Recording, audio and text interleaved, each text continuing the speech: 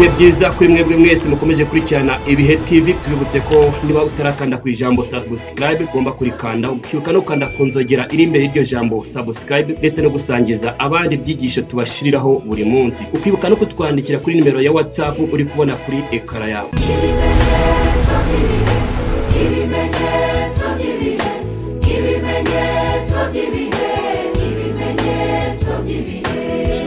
Ibyo byose ku mukristo nagira ngo ni abakristo tugerageze twe kuyoba. Ibyo byose ku mukristo batandukanye ikimenyetso n'icyaha, kuko biratandukanye. Iyo tuvuze ikimenyetso gitandukanye n'icyaha.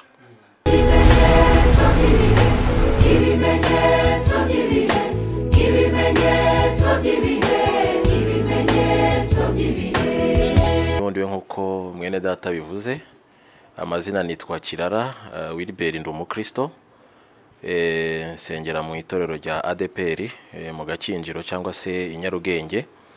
Hanyuma ndi umugabo, ndubatse, mfite umugore ndetse n'abana 4. Ndumva ibyo ngibyo ari byo nababwira muri aka kanya. Murakoze. Turagira ngo tutangire rero tuganira ku byitwa cyangwa se ibyo tuzi ijambo bibiri kunda gukoresha antikristo. Hanyuma hanzangara andi materi makunda gukoreshwa, turibuze kugenda tugaruka, ariko turashaka gutangira kuri ibyo antikristo niki abantu babyumva tubanze dusobanukirwe. Yesu abaho umugisha. Nagira ngo mbere yuko ngira icyo mvuze kuri iki kibazo mumbajije, nagira ngo nse nuhagarara ku ijambo ry'Imana kugira ngo abari kudukurikirana babashe kumenya cyangwa se basobanukirwe neza icyo tugiye kuvuga. Nagira ngo duhagarare mu magambo y'Imana cyangwa se ku ijambo ry'Imana ryanditswe mu Batesalonike, urwandiko rwa 2 Paulo yabandikiye, ibice 2, ndetse turahera ku murongo wa 1. Ndagerageza gusoma nihuse kugira ngo abantu bumve ko ibyo tugiye kuganira byose bikubiye muri iyi mirongo. Abatesalonike, urwandiko rwa 1 rwa 2, ibice 2, umurongo wa 1 kugeza ku 10. Aravuga ngo umurongo wa 1, turabinginga bene data kubwo kuzaza k'umwami wacu Yesu Kristo no kuzamuteranirizwaho kwacu, kugira ngo mutanamuka vuba mukava mu bwenge cyangwa muhagarike imitima, naho mwaba mubitewe n'umwuka cyangwa se n'ijambo cyangwa n'urwandiko rukekwa ko ruvuye kuri twe, bihamya yuko umunsi w'umwami wacu umaze gusohora. Ntihakagira umuntu uboshya uburyo bwose, kuko uwo munsi utazaza kujya kwimura Imana kutabanje kubaho, kandi ujya munyabugome atarahishurwa ari we mwana wo kurimbuka.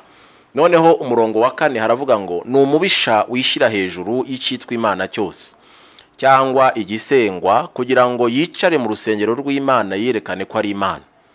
Ntimwibuka yuko nababwiye ibyo nkiri kumwe namwe, kandi none muzi yuko ikimubuza ari ukugira ngo azahishurwe mu gihe cye. Kuko amayoberane y'ubugome, ndumva ari cyo tugiye kuvugaho cyane, n'ubu atangiye gukora, ariko ntazahishurwa keretse uyabuze ubu akuweho. Mu kanya ndi busobanura umurongo ku wundi, ariko nagira ngo tubanze dusome aka gaparagrafe kose cyangwa se iki gice cyose. Nibwo wa mugome azahishurwa, umwami Yesu azicisha umwuka uva mu kanwa ke akamutsembesha kuboneka kukuza kwe. Kuza k'uwo mugome rero ariwe antikristo kuri mu buryo bwo gukora kwa Satani, gufite imbaraga zose n'ibimenyetso n'ibitangaza by'ibinyoma n'ubuhenzi bwose bwo gukiranirwa kubarimbuka, kuko batemeye gukunda ukuri ngo bakizwe. Imana itugirire neza. Amen. Aya magambo rero, ikibazo mwari mumbajije muravuze muti ese antikristo umuntu yakumva iki? Iri jambo antikristo iyo ugiye gusoma mu ndimi zitandukanye, antikristo buriya nta nubwo ari Ikinyarwanda niko nabivuga, ahubwo ni amagambo yaje ava mu ndimi z'amahanga. Anti mu yandi magambo mu Gifaransa ni nk'ari contre, anti. Ahandi muri zindi Bibiliya cyangwa mu bindi bitabo uzasanga handitse ngo antichrist. Ante nukuva nubanziriza Kristo. Mu yandi magambo antichrist, iyo uvuze antichrist ni nkaho wavuze uti nuzabanza kuza mbere yuko Kristo agaruka. Reka tuyifate muri iyo sanse ndaza kubisobanura. Ariko iyo umuntu avuze anti, nukuvuga ni contre, nugwanya Kristo. Mu Giswahili ngo ni mupinga Kristo, n'urwanya Kristo. Ndetse amagambo tumenyereye gukoresha ntabwo ari antichrist, ahubwo ni antichrist. Ni ukuvuga il est contre cyangwa se ari contre, apinga cyangwa se agwanya Kristo. Nagira ngo abakristo babyumve muri isansi. Ariko nongera kubibwira akantu k'akabanga gato nagira ngo mbabwire, nuko antichrist imikorere ye arimo kugerageza agaragaza ko ari umwere. Hari amagambo Paulo yigeze yandikira, ndumva sinuko itorero ryari aravuga ngo na Satani ubwe ngo yigira marayika w'umuco. Ni ukuvuga ko antikristo muri ibi bihe tugezemo arimo kwigira nka marayika w'umuco, agaragaza ko nta kibazo. Ari nacyo kintu abakristo bagomba kubera maso. Reka nkomeze gato mvuga no kuri ibi nubwo mutarakimbaza. Nagira ngo mbwire abakristo muri iyi minsi mu bimenyetso bizagaragaza ko Yesu agiye kugaruka. Mbere yuko mvuga kuri antikristo, kuko ndi kuri rya jambo rivuga ngo amayoberane y'umugome na n'ubu yatangiye gukora. Abakristo nagira ngo bamenye ko hari ibintu bigomba kubanziriza kugaruka kwa Yesu Kristo. Yanditse ngo kugaruka kwa Yesu Kristo kuzabanzirizwa no guhishurwa k'umugome. Ijambo turiho ni iki kintu cyitwa guhishurwa k'umugome n'amayoberane. Ariko noneho nagira ngo abakristo mbere yuko tujya muri ibi babanze babyumve neza. Hari icyo dutegereje, ni impanda kuvuga. Bibiliya tubwira ngo ntawuzi umunsi n'igihe. Iyo mpanda rero izavuga hazamuka itorero. Mu kuvuga ko ni hazamuka itorero, hari abantu bazasigara. Abandi bantu batari itorero, batari abana b'Imana bazasigara. Badafite cya kimenyetso cy'abana b'Imana. Voilà. Ntabwo ndi ubitindemo ngo ngaragaze ikimenyetso cy'abana b'Imana ni iki, ariko iconzi cyo abamwakiriye bose yabahaye ubushobozi bwo kuba abana b'Imana. Icyo ntabwo ari cyo twerekejeho, ariko nagira mbabwire ku itorero rya Kristo anytime, katuvuge mu cyongereza, umwanya n'umwanya rirazamuka. Ariko Yesu naza icyo bita l'avènement du Christ, kugaruka kwa Yesu akaza ku nshuro iyi ngiyi dutegereje, azabonwa n'abera kuko nibo bazamusanganira mu kirere, nta nubwo azakandagiza ibirenge hano ku isi. Icyo nagira ngo abantu babyumve neza. Ntago tugiye kuhasoma Tesalonike, ndumva ari abambere, urwandiko rwa mbere yabandikiye ndumva ari ibice nka 5 ngira ngo niyo hatugaragariza uko bizagenda itorero rizamuka, rigaragaza neza ko tuzasanganira umwami mu kirere. Itorero rya Kristo hano twabiso nimara gukurwa mu isi, kuko ngo ubuza ko amayoberane y'umugome akora mu buryo bw'umugaragaro, kuko arakora. Ariko kugira ngo akore mu buryo bwo kumugaragaro, nuko itorero rya Kristo rigomba kubanza kuvinaho. Ubwo ntabwo muri make ntabwo yakora bigaragara mu gitorero rya. Nicyo mukanya ngiye gusobanura noneho ngaragaza ayo mayoberane ari gukora mu buryo ki. Ese umukristo utegereje impanda arabyitwara mate? Kubera ko nyuma yo kuzamuka ku itorero nibwo ikimenyetso cya antikristo kizahita gishyirwa ku mugaragaro, abantu bagishirweho ku mugaragaro. Ariko na n'ubu nagira ngo mibiri banga abakristo ko cyatangiye. Noneho ngiye kubisobanura neza. Ahantu twibeshyera buriya ntabwo ushobora kwinjira mu muhari cyangwa se runaka utarahiye. Ngira ngo murabizi. Yaba amashaka ya politike, yaba imiryango runaka, yewe n'ubu ngubu numvisha ibihugu bimwe na bimwe nuko n'umukozi ugiye gutangira akazi agomba kubanza kubirahirira. Kurahira mu nshingano bya bifite nicyo ngiye gusobanura. Bya bifite aho bihura n'ibyo. No kuvuga Imana uko ikora. Nibyo navuze ngo ubundi Satani ibintu byose akora agerageza gukopiya imikorere y'Imana. Ntabwo Imana ishobora kugutegeka ngo ukizwe ku ngufu. Ugomba gukora ikintu cyitwa kwatura. Ukatura uti ndemeye kwakira Yesu nk'umwami n'umukiza. No kwakira Satani cyangwa se antikristo nabyo uko bigenzwa kuri Kristo Yesu ni nako bigenzwa kuri antikristo. Ugomba kubirahirira ukavuga uti ndetse Yesu nemeye antikristo. Niyo mpamvu Bibiliya ivuga yuko ubu ngubu arimo arakora mu buryo bw'amayoberane, kubera ko mu kanya ndi busobanura icyitwa microchip. Aka kantu batangiye gushira mu mibiri y'abantu. Ndi bugasobanurireho gato kubera ko abantu ndumva bagomba kukumva. Akantu batangiye gushira mu mibiri y'abantu kagaragaza, ndetse ni akantu gato ariko kagaragaza kajyamo amakuru y'umuntu wese, koroshya ubuzima.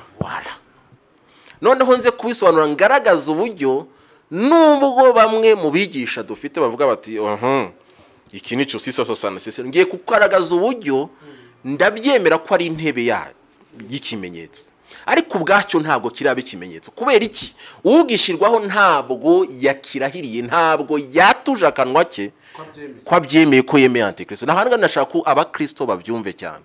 Noneho usubiramo iki kintu, nyuma yo kuzamuka k'umugeni wa Kristo ari ryo torero, ntago njya muri teoloji cyane, hagomba kunyuraho imyaka 7. Noneho nyuma y'imyaka 7 Yesu Kristo noneho akamanuka azananye n'itorero baje kuyobora imyaka 1000. Ntago ngiye kwisobanura ngaragaza uburyo ya myaka 1000 ariyo sabato y'abana b'Imana. Byo ngibyo ntago ndi bubijyemo. Noneho nyuma yaho rero ntabwo ntago ndi bujyemo ko ntabwo ariyo ntego. Ariko nagira ngo nereka abakizo kugaruka kwa Yesu kurimo ibice 2. Igice cya mbere n'umugeni wa Kristo kuzamuka agategurwa akagira bya bindi byose, imirimo ikabarwa n'ibikini byose biri muri Bibiliya, ntago tugiye kurabyo mirongo. Ariko noneho nyuma y'iyo myaka nibwo Yesu azazanana n'itorero ndetse aje no guhagarika intambara y'isi yose. Reka nirinde kuvuga ko ari ya gatatu nta wamenya. Intambara y'isi yose ariyo bakeka ngo Harmagedon, yitwa Harmagedon. Iyo ni yazayihagarika kuko izamara imyaka 3 n'igice. Ni intambara ngira ngo izabiteye ubwoba. Ni Yesu ubwo azayihagarika kuko azasanga Antikristo n'umuhanuzi w'ibinyoma barimo gukora. Kandi Antikristo mbere yuko Yesu agaruka kuri ituro yo gutwara umugeni arimo arakora, n'umuhanuzi w'ibinyoma arimo arakora, ariko ntabwo arajya ku mugaragaro. Nicyo nagira ngo mbwira abantu, ntabwo aratangira ngo akore ngo aje ku mugaragaro umuntu wese amureba ati Antikristo dore nuriye. Ariko uyu munsi arimo arakora mu buryo bw'amayoberano. Mbere yuko ngaruka kuri iki kintu Antikristo, reka mbanze mvuge ku muhanuzi w'ibinyoma kuko nawe arimo gukora. Muzakurikirana abakristo nagira ngo tugerageze tumenye neza ijambo ry'Imana. Muri iyi minsi ubuhanuzi buhari si ubwo kwerekeza abantu i Siyoni, ahubwo n'ubwo kwereka abantu isi bakayikunda nyine, bakavuga bati Imana iguhaye vewiti, Imana iguhaye inzu, Imana. Ariko ubundi muri purpose cyangwa se objectif y'ubuhanuzi ni ukubaka itorero. Ntago ubuhanuzi yisonye Paulo avuga ngo ubuhanuzi n'ubwo kubaka itorero. Ntago ubuhanuzi ari mu buryo bugaragara ugasanga nibyo abantu bararikiye kurusha kurarikira ubugingo budashira. Umuhanuzi w'ibinyoma arimo gukora mu buryo bukomeye bw'amayoberane, agakorera mu bitwa bavuga butumwa no mu bitwa bahanuzi. Umuntu agahanurira umuntu ibyaha afite ntabibone, ahubwo akabona vewiti n'inzu. Ntabwo Imana rero yakora ikosa ryo gushira imbere ibintu, ahubwo Imana ishira imbere ubugingo, ibindi bigakurikira nk'inyongezo.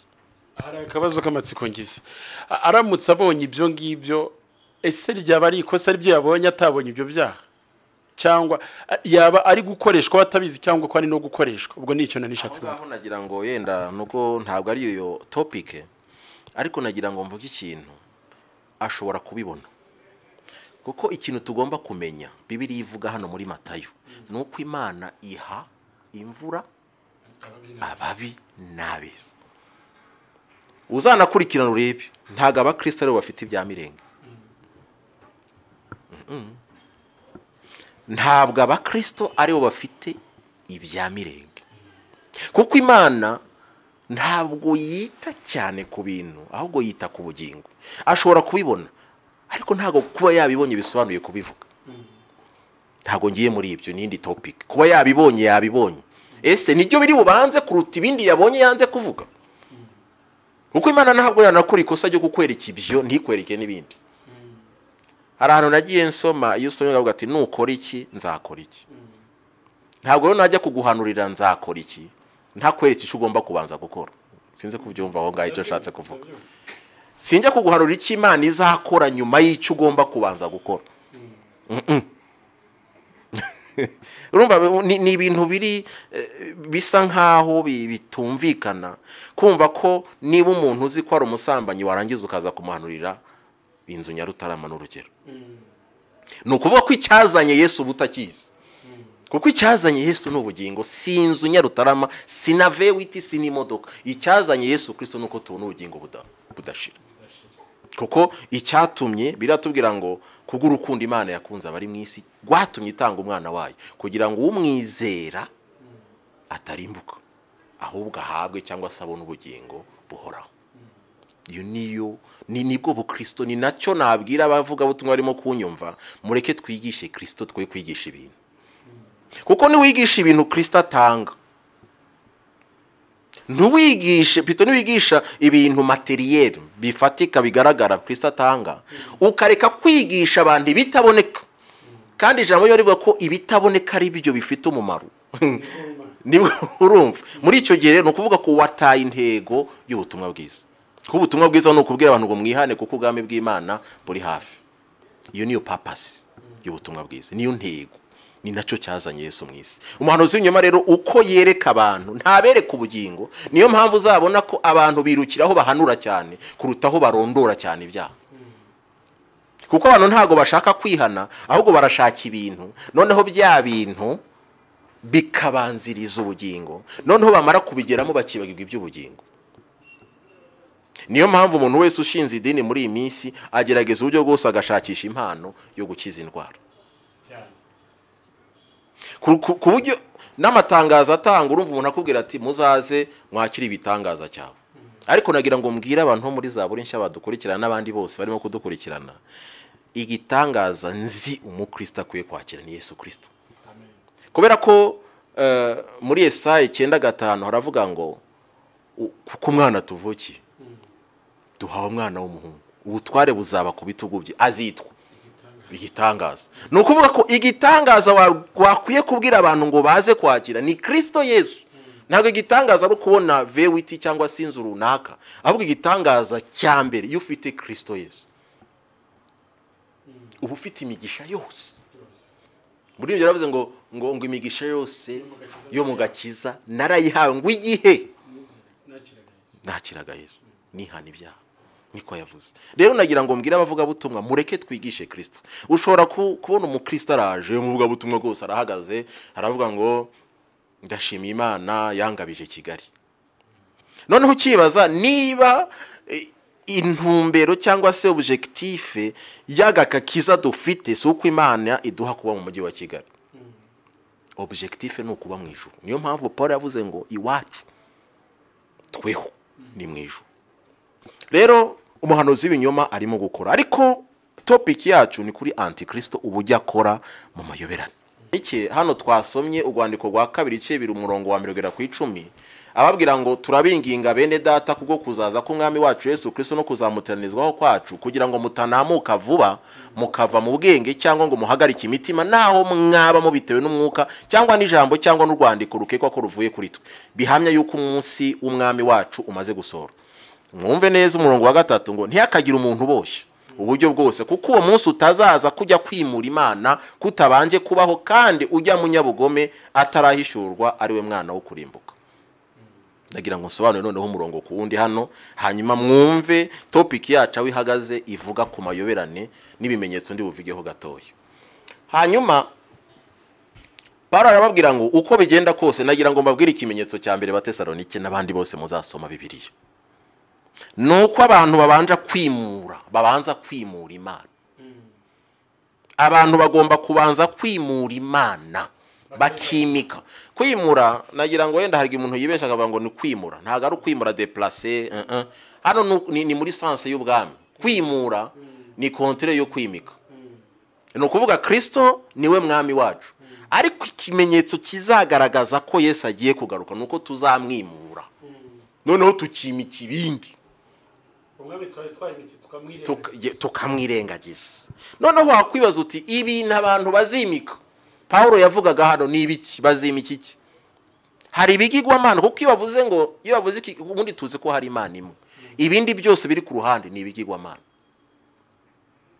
Cyangwa si byitwa cyangwa ibyitwa Imana. Ariko ubundi Imana yacu ni imwe. noneho hari akavuga ngo muzimura, abantu bazimura Imana. Nicyo kimenyetso kizaranga ko abantu bazimura Imana, ko Yesu agiye kugaruka nuko bazabanza kwimura Imana. Noneho ibizasimbura Kristo cyangwa se Imana ni ibiki? Ni nacyo tugiye kuvugana aha ngaha. Iyo tuvuze antikristo, impamvu bamwe bavuga ati ni antikristo, nuko arimo gutegura uburyo, ntagategurwa kwa Yesu, ahubwo icyambere misiyo ye ya mbere ni ukubuza umugeni kumva impanda. Anyuze mu miryango ya gipagani, urugero nabahaye ni Illuminati n'izindi zitwa za Rose Croix, izitwa za Framason, izitwa za Skull and Bones, ni nyinshi ntago nshaka kuzitindaho. Ariko systeme ye antikristo akora mu mayoberane ni ugukora ikintu cyitwa amashyirahamwe. Ni naho tugiye kureba umukristo aritwara ate, kuko ikimenyetso kigaragaza ko Yesu agiye kugaruka nuko mu isi, yagira ngo mbitangarize isi yose, hagomba kuba amashyirahamwe. Ikintu cyitwa amashyirahamwe, abamotari bagomba kujya mu mashyirahamwe babyemera batabyemera. Kujya mu ishyirahamwe ku mukristo mbatangarize ko si icyaha, ariko ni ikimenyetso kigaragaza ko abera bagiye kuvina. Ariko umukristo ntakwiye kwanga kurijyamo, ntakwiye kwanga kujya mu ishyirahamwe. Noneho nicyo tugiye kuvugana rero. Muri iyi minsi tugezaho ikintu cyose ni ingaga. Ntago mvuga muri iki gihugu turimo gusa, ariko ni mu isi yose. Ikintu cyose ni ingaga, ni association. Ni bwabyo ibihugu birihuza, u Burundi, u Rwanda, Tanzania, urumva turi muri East Africa Community.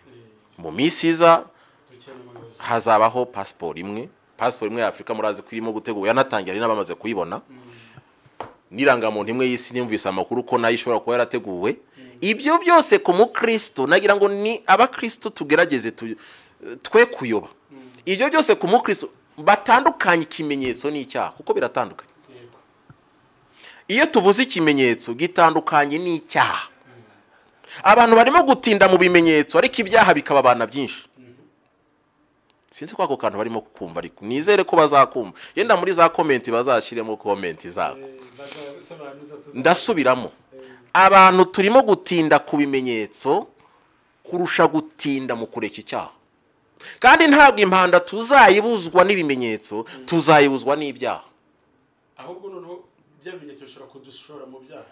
Ibimenyetso noneho tugiye kugaragaza uburyo bishobora kudushora mu byaha. Ariko ahanini nuko abakristo, nk'urugero, niba ujye ukabwira umuntu uti ntuje mu ishyirahamwe, umufashije iki?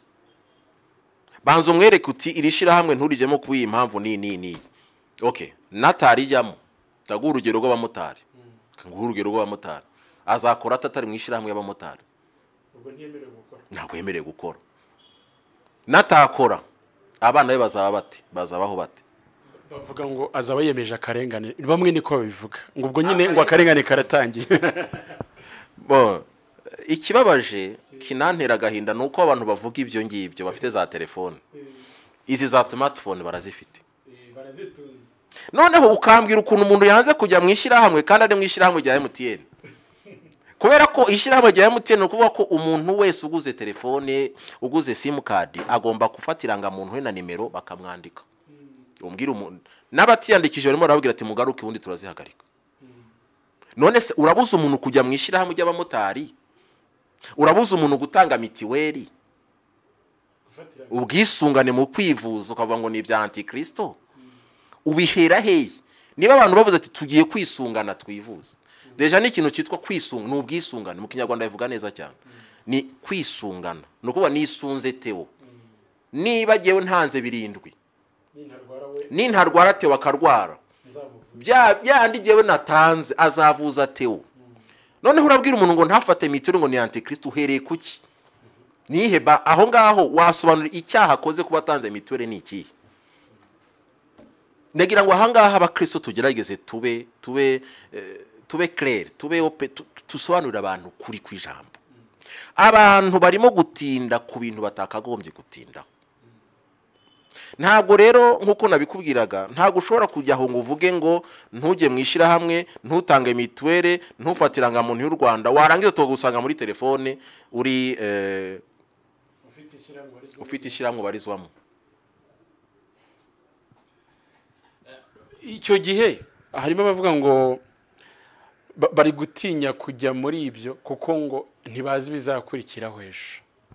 nagira ngo mbahumurize kuko hano twarimo turasoma tuvuga tuti kwimura Imana nicyo kimenyetso cya mbere. Noneho ndi buhagera aho ngaho baravuze bati twebwe ntago tuzajya gutanga mito yuko tutazi bizaza nyuma. Ese uwo muntu abivuga nanone nongeye kukivuga agira telefone. Iyi telefone ntago uzi kuri muri system. Ninde utabizi ko telefone iri muri system? None se ni wanga icyo telefone uzi bizaza nyuma yo warayihishuriye uzi bizaza. No kuvuga nagira ngo mpumuriza abakristo mbabwira nti mureke twitegure kugaruka kwa Yesu Kristo. Mbabwira ijambo nasomye rikampumurira avuga ngo Yesu naza gutwara umugeni azaba ameze nk'umwibyi. No kuvuga ngo mu gihe abantu badatekereza nibwo Yesu Kristo azaza. Mu cyagihe umuntu atarimo gutekereza avuga ati ndumva nta abantu bibagiwe ubutumwa tuvuga ko kugaruka kwa Yesu, abantu batakibyibuka, abantu bari mu mazu. Yesu yigeze avuga ngo biza nkuko byari mu minsi ya Nowa, ngo niko bizaba no mukuza k'umwana w'umuntu. Ngo barajya barubaka baranywa barashyingira ngo kugeza umunsi Nowa yinjiriye mu nkuge. Rero abantu turi kuri cya kintu cyitwa kwimura Imana, bari ahantu basa nkaho bibagiwe ko Yesu azagaruka, ahubwo noneho bakabona Kigali yateye imbere. Ni urugero ntaze si Kigali gusa iri gutera imbere, bakavuga bati bon umuntu akajya muri stress z'akazi, ngomba gukora kugira ngo ngure kiriya, ngomba umuntu akibagirwa iby'ubugingo. Ndetse abantu bakaba mu madini batabayeho bashaka ubugingo, aho ko byarabaye nka association gusa. Icyo yenda n'indi topic, ariko nagira ngo mbwira abantu kwimura Imana nicyo kintu cyose gifata umwami. Kuko iyo bavuze ngo umwami, iyo bavuze umwami no kuvuga n'umuntu wubahwa. Myane magambo ni his excellency. Ni mu mwami ho hari ijambo akoresha mu Gifaransa Monseigneur bajya babikoresha nabyo n'uko n'ushara amadini abikoresha, ariko ni excellence n'umuntu nuva Yesu. Iyo wamwimuye ntago aba cyubashwe mu buzima bwawe, nuko hari ibindi bintu uhicyubahiro. Ntago ndi buhatinde cyane. Ushobora guhicyubahiro WhatsApp igasimbura umwanya wari warageneye wa mwami w'abantu. Nicyo cyabari ikimenyetso cyangwa noneho ni ikimenyetso. Izi WhatsApp ni ikimenyetso, Facebook ni Twitter ni ikimenyetso. Iri koranabuhanga icyo bita technology ni kimwe mu bimenyetso simusiga byerekana ko Yesu agiye kugaruka. Kuko gahunda ya antikristo nuko arangaza umugeni. Niyo mpamvu muri Matayo Yesu yahise aravuga ngo nuko mube maso mwirinde nimutwagwe ni Kinyarwanda ngo nivuto hajya mutagwa mwivuto. Noneho wa munsi ukazabazaho mu kinovuga ngo ni giturumbuka ubatunguye. Hari ibintu biri kurangaza umugeni. Niba agiye mbere yo kuryama narabanza gusoma umurongo wa Bibiliya, nkabanza kwiragiza Imana ngasoma Bibiliya. Ubu ngubu mbanje kureba muri groupe za WhatsApp ninde wanyandikiye. Ese groupe mbamo banditse iki? Kandi hari zikoreshwa tuvuga ngo zikoreshwa iby'ijambo ry'Imana. Of course, ariko si zose. Kandi ikindi tugomba kwitondera nuko ni naho nababwiye ngo na Satani nawe akora nka marayika w'umuco. Muri make tukira kugira ngo tworereze abantu, ibimenyetso si icyaha, ahubwo hari ibimenyetso byazagutera kugwa mu byaha. Naho ngaho nagira ngo dusobanurire abantu ibimenyetso ntabwo ari ni naco. Niyo mpamvu twashatse kuganira kuri ibi bintu, no kugira ngo twereke abakristo mu kandi ubigereho, ngaragaze nerekana uburyo ibimenyetso bishobora kugushira mu byaha, ariko kwimenyetso atari cyo cyaha. Kubera ko nutinda muri ibyo ubuza abantu kugira ngo bafatiranga muntu, abantu bagiye mwishyiramwe ry'abamotari ry'abayenjeniyeri, urugaga rw'abayenjeniyeri ko rurahari mu minsi iza nta nubwo uzabona akazi utarurimo. Kwanza byaranatangiye. Amakampani yacu hano dufite kampani ugomba kuyandikisha mu rugaga rw'abayenjeniyeri kugira ngo uzabone akazi ejo. Noneho kibazo uti ni narikira mu rugaga rw'abayenjeniyeri mu buryo bw'umwuka, kuba nanditse mu rugaga rw'abayenjeniyeri birantwara iki? si cyo kibazo bafite. Okay, turaza kukigeraho rero. Nari ndimo ndavuga kwimura Imana, ngaragaza n'urugero natanze rwa WhatsApp, Facebook cyangwa nubwo wa mwanya wo kubana n'Imana ufite ibindi bintu byawusimbuye. Kuki tubona ibintu byose byiza by'iterambere bije tukabyita ko ari ibimenyetso bya Satani cyangwa se bya Antikristo? Muri iki gihe cyacu Imana bwo ntabwo ibasha gukora ibyiza bishyashya byaza byakunganira ubukristo. Sinzi iyo uvuze ngo iyo tubonye ibishyashya biza byitirirwa ibyo bintu, ntabwo yenda twahita twemeza ngo byose byakwitirwa ko ari bya Satani. Ndaguha urugero rworoshe. Mu minsi yashize ibingibi umuntu aba afite yenda channel ya YouTube ntabwo byabagaho. Murabizi ko ijambo ry'Imana byabaga nyine umuntu ajya mu rusengero rimwe na rimwe kuri Radio Rwanda, ariko guhera mu myaka ya za 2000 habaye amaradiyo menshi, ndetse ijambo ry'Imana ribona n'umwanya mu maradiyo atari make, ndetse haba n'amaradiyo ya Kristo. Sinzi rero kuzajya kuvuga ngo kuba radio urugero Life FM ihari cyangwa se radio Mucyo ukavuga ngo kubera ko ari iterambere riturutse kwa Satani, ntabwo numva byaba ari byo. Kubera ko niki twita ikoranabuhanga, iyo gikoreshejwe nk'uko kigomba gukoreshwa, gishobora gutuma abantu benshi bagera kuri Kristo. Urugero nk'iki turimo kuvuga, ikiganiro turimo gukora, ikoranabuhanga ni tekinoloji. Nshatse gusubiza icyo kibazo cya mu buryo buri bugaragara neza, nguha urugero rufatika. Mpamvu bivuze nuko harababona ibintu byose bije akavuga ngo ntituzajyana nibije. Urabizi ko hariho nabyita ngo ni conflit de generation. Akavuga ati je sinajyana nibije, reka nigumire mu mwimerere wacu w'agakiza wa kera. Ntahura n'ibyo bintu. Ntabwo umwimerere w'agakiza wakugwaho nuko u Rwanda ruzanye irangamuntu biometrique.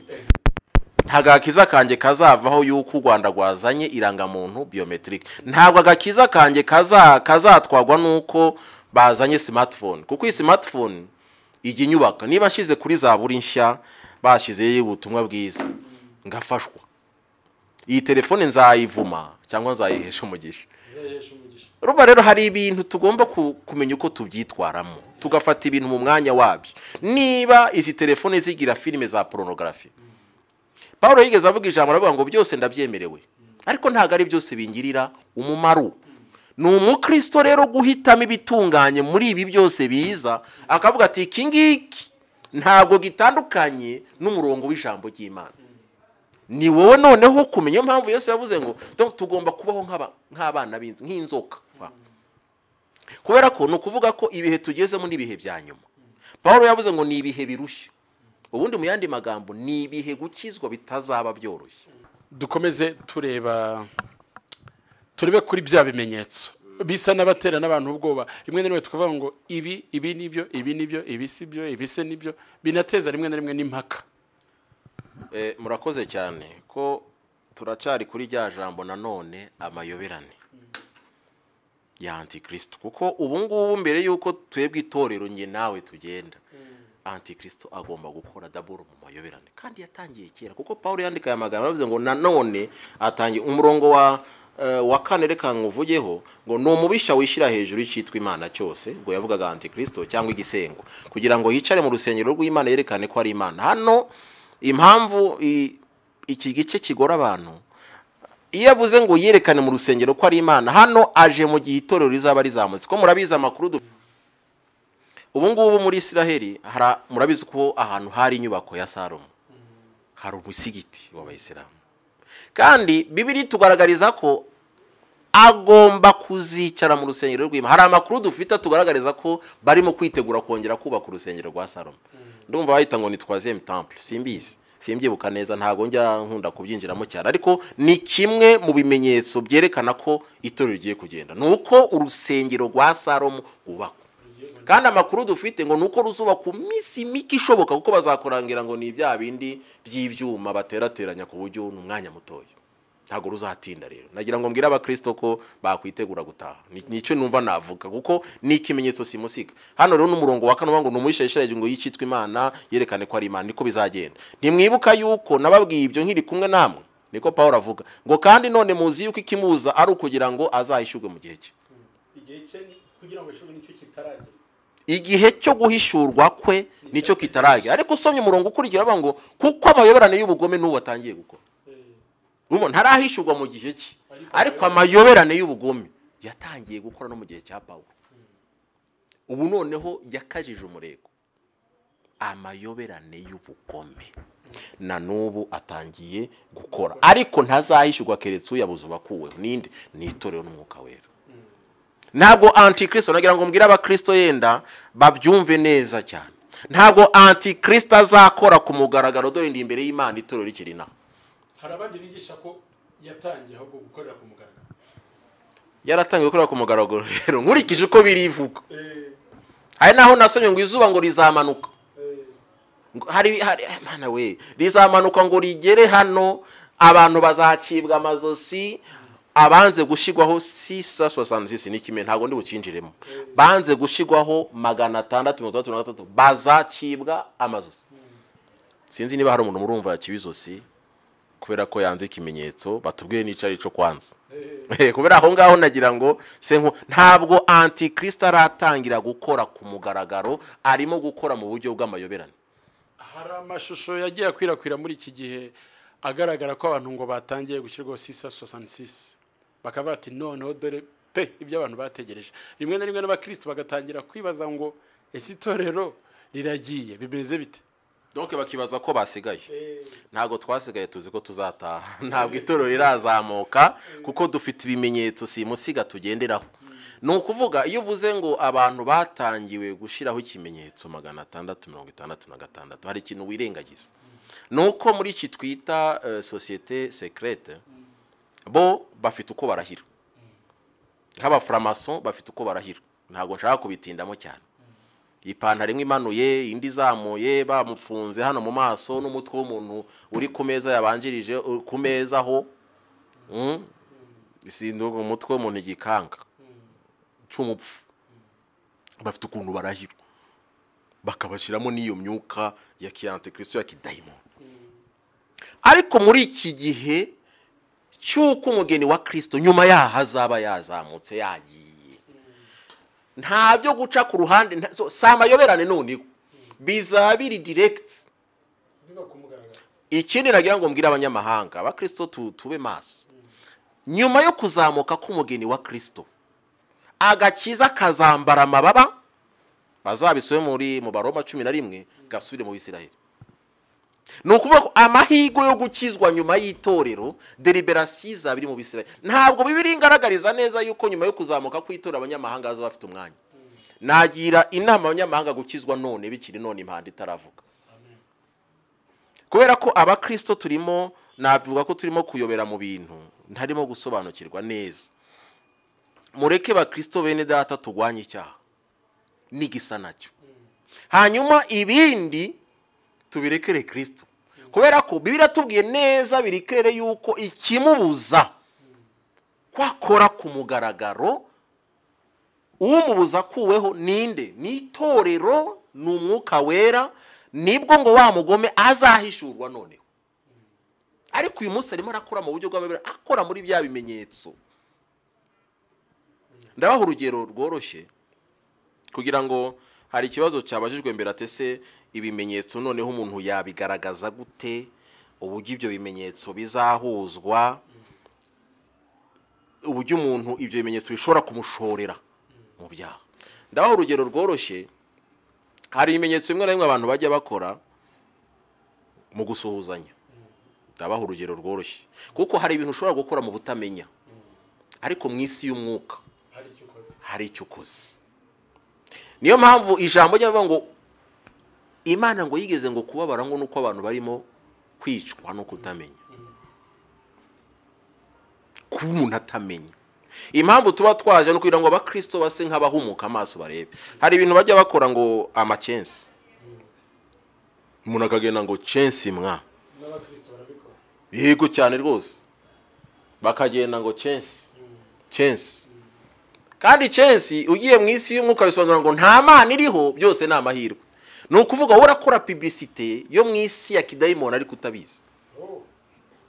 Niyo mpamvu Paul yabwiye Abaroma arababwira ngo ntimwishushanye n'abiki gihe, ariko muhinduke rwose mugize imitima mishya. Ni ukuvuga iki? Bibiliya y'Ikirundi iravuga ngo ntimwishushanye n'iby'iki gihe. Niko Bibiliya y'Ikirundi ivuga. Ntimwishushanye n'iby'iki gihe. Noneho umukristo yabona bakoze uko ngo ni peace and love, ariko peace and love ntabwo uzi aho yavuye, ntuzi n'impamvu ya peace and love. Nagiye mbona ngo n'abitwa abakozi Imana bakora peace and love bamba bare niba bankurikirana, ariko gihe nyiza ukundi. Peace and love ni ugusuhuzanya ko kwa societe secrete imwe ntavuze izina. ariko nta nicyo bitwaye bitubwiye. None ya nawe Illuminati niko basuhuzanya, nibyo bimenyetso byabo, ndetse na Freemason barabikora. Peace and love, ugasanga n'umwana muto ukivuka agiye kwifotoza yumva ko agomba gukora. Hamwe na hamwe ugasanga akoze uko agaragaje rya jisho ntari busobanura. Ijisho ni bayita ngo ni œil de connaissance, ni ijisho ryo kumenya, ryo ubumenyi ni iki niki. Ni ijisho ubundi Illuminati ni itsinda ryishize hamwe ry'abanyabwenge noneho bamurikira rubanda. Niyo mpamvu mu kirangantego cyabo harimo amatafari hasi uzakirebe, hejuru hakaba ijisho, donc ni muri piramide cyangwa se mpande eshatu. Reka tuvuge ko piramide n'amajiburi yatandukanye kuko piramide zabaga muri Egiputa, muri Misiri. Noneho hakaba mu ijisho hejuru rigaragaza umuco. Uriya muco rero ukamurikira amatafari ari hasi. Amatafari asobanuye rubanda. Rubanda rero rumurikwa ntabwo ari itorero, kuko itorero rya Kristo ryo ni ubwoko butuye ukwabwo. Ryo yirimurikirwa na umuyobozi wacu ni Roho Mutagatifu, ni Umwuka Wera, ni Kristo, niwe muyobozi n'utuyoboye. Ndetse korari rimwe aravuze ngo uko atuyoboye biratunejeje kandi turabishima.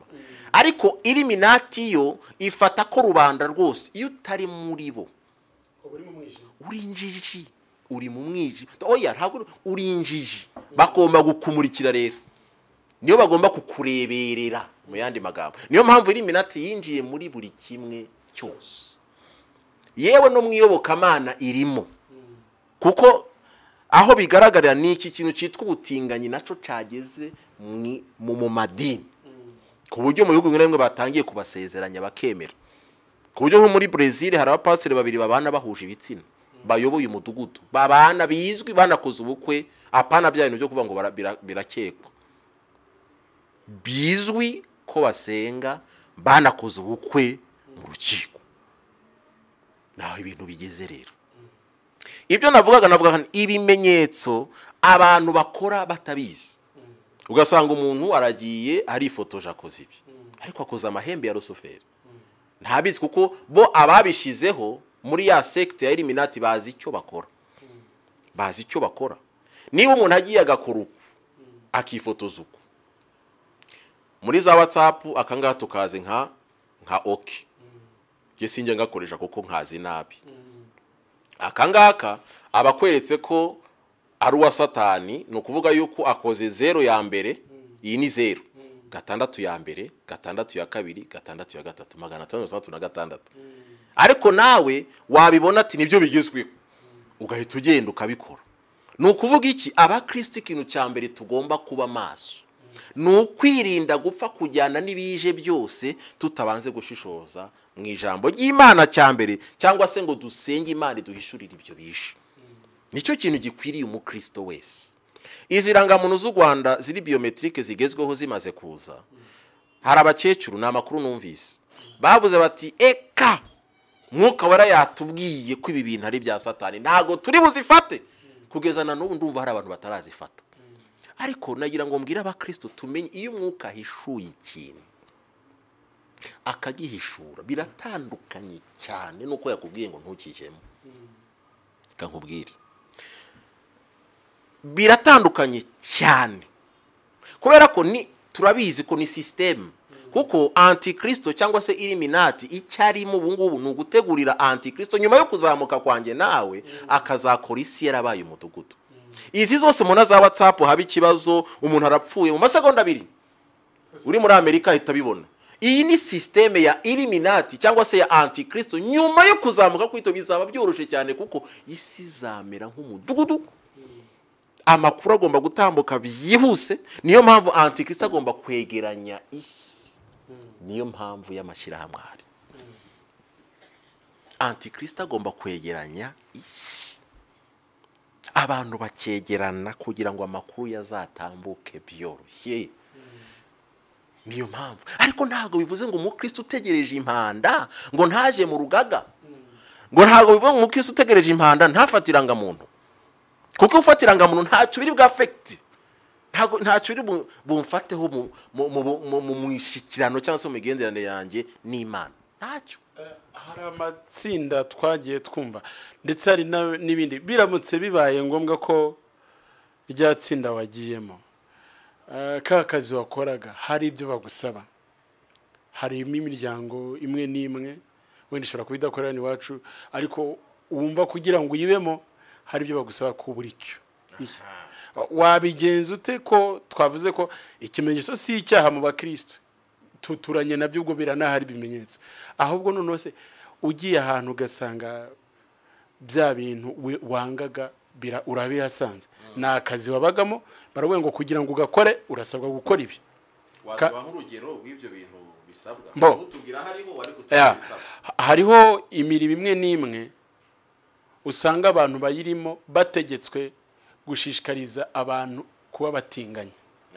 Ndabizi, ndazi ko ejo rugiye kuvuga. Hariho imirimo imwe n'imwe igaragaza ko gusambana atari icyaha. Aho nagira ngo nacyumvishe. Umukristo azabyitwara mate rero. Niyo mpamvu twatinda ku mashyirahamwe, kubera ko ibyo uvuze hari n'abakoresha, nanjye ndi umukoresha, hari n'abakoresha bobrije abo bahaye akazi ko basambana. Siko bimeze.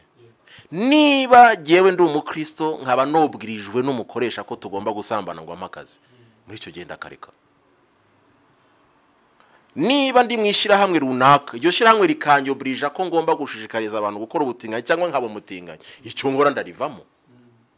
Kubera ko nk'urugero, tujye mu rugero ruri simple, urugaga rw'aba engineer hari ururabrija ibyo bintu no.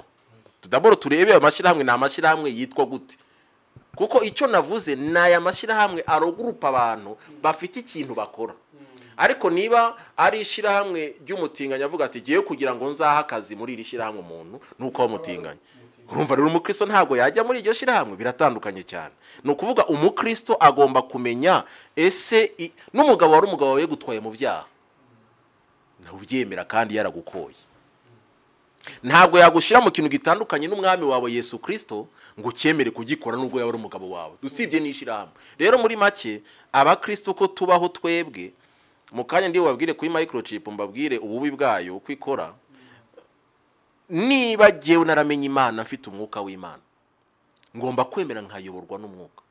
Hari n'ishira hamwe umuka yambwira ati rishira hamwe nturigemo kuko umwuka ndi utureberera, cyangwa se ushobora no kurijyamo kuko umuntu wese afite uko abanye n'Imana, ariko ukabona hari ibimenyetso bikwereka yuko bizakuvana n'ini ugomba kurivamo nubwo ryaba kabone ri gufitiye inyungu runaka. Ariko sinzi ko wansobanura ko gufatira ngamuntu y'u Rwanda ya biometric ukangaraga wampa ibimenyetso bigaragaza yuko gufatira ngamuntu hari ibyaha bizanshoramo. Ifoko tuba kameme aha ngaha abantu basobanukiwe cyane. Tugeze kuri microchips. Microchip rero, microchip na akantu gato kanzinya ngira ngo nabisobanuyeho cyane, kangana n'akabuto k'umuceri udatetse, kabasha kumpa kujya donc kabika makuru ajya ku mpapuro 6,000 cyangwa se page 12,000. Amakuru yose abasha kujya kuri ako kantu, gafite technology cyangwa se ikoranabuhanga riri ku rwego rwo hejuru, ku buryo abigisha benshi n'abantu benshi babireba bagerageza kukagereranya n'ikimenyetso cya 666 kubera iki.